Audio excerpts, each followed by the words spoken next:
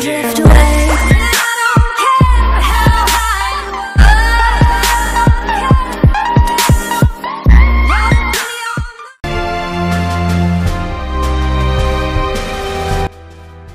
Opting for a crossover utility vehicle with a third row of seats usually means dialing back the driving enjoyment.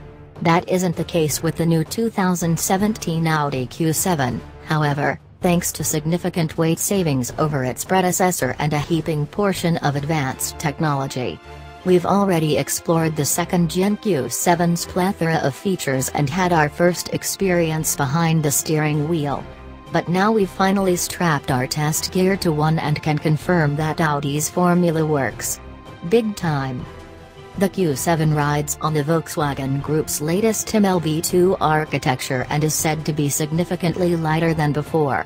Contributions to the diet include a high-strength steel structure largely skinned with aluminum panels, copious amounts of aluminum in the revised front and rear multilink suspension, and a standard 8-speed automatic gearbox that integrates the Quattro all-wheel drive system's transfer case.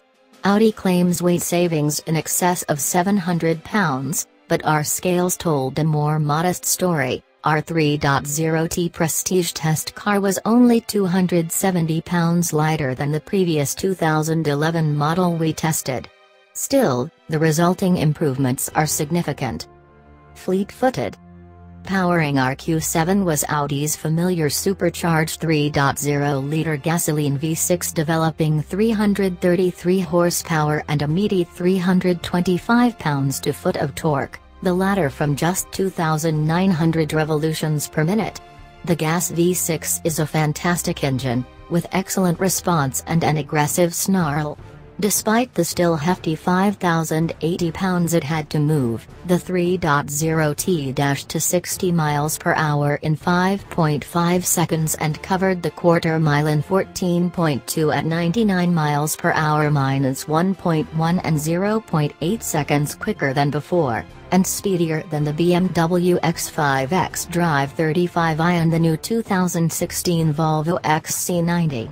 Aided by chunky 285/45 Goodyear Eagle Sport all-season tires on 20-inch wheels, the Q7 circled the skid pad with an impressive 0.85 grams of lateral grip and chopped 8 feet from the previous model's stopping performance, now registering a 70-0 mile/hour stop of 166 feet. Although the second-gen Q7 is about the same overall height as the original, it's slightly tidier in other dimensions, and its proportions look positively wagon-like on the street. The car-like impression carries over to its driving behavior, with little pitch or roll from the body and a nimbleness that belies its considerable mass. Along with Quattro all-wheel drive and a brake-based torque vectoring system, our test car also had the $4,000 adaptive chassis package, which adds true four-wheel steering and adaptive air suspension with 5 different ride heights.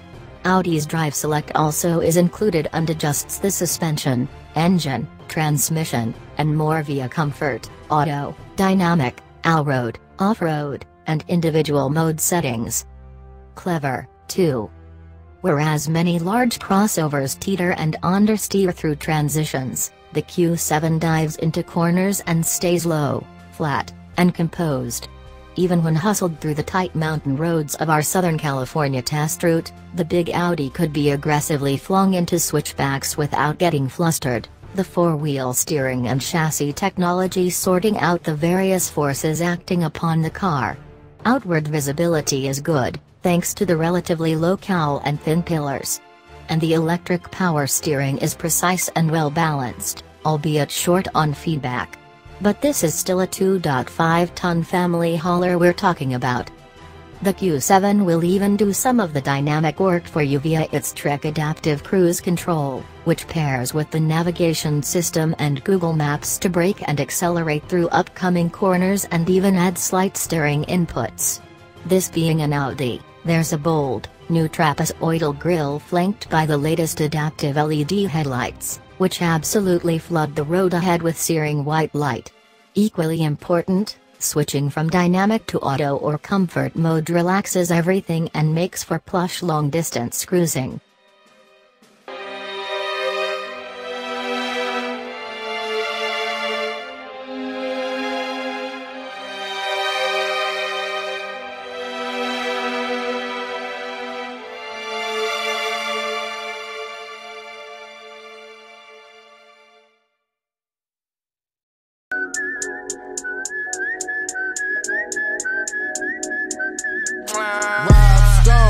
damn phones. Babylon's came.